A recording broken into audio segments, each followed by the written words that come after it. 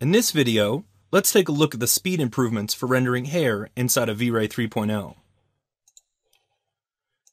If we look at our V-Ray frame buffer history, we'll see that this scene took 4 minutes and 40 seconds at half HD resolution in V-Ray 2.4.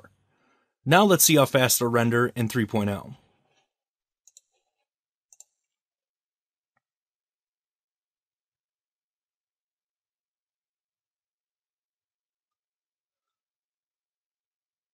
Our demo scene is set up using Ornatrix hair with millions of strands, and we've added a V-Ray area light behind our model to demonstrate the backscattering effect. We're also using brute force for our primary GI and light cache for the secondary. In V-Ray 3.0, not only have we optimized the core ray tracing calculations, but the V-Ray hair material shader has been optimized as well.